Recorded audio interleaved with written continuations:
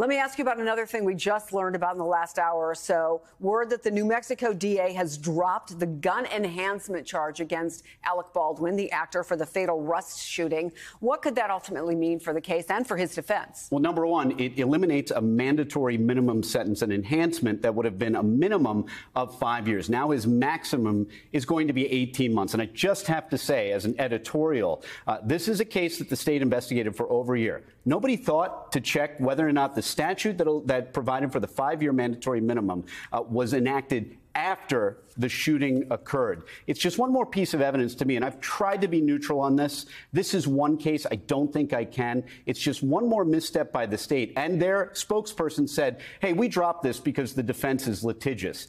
I got news for you. All defenses are litigious. Any prosecutor out there would agree with me. You never, ever drop a charge because the defense is litigious. You drop it because you don't think you can prove it anymore or you don't think it's valid anymore. Not because the defense is putting up a strong defense. That's no reason to drop a charge. Danny Cevallos, always good to have you. Thank you so much.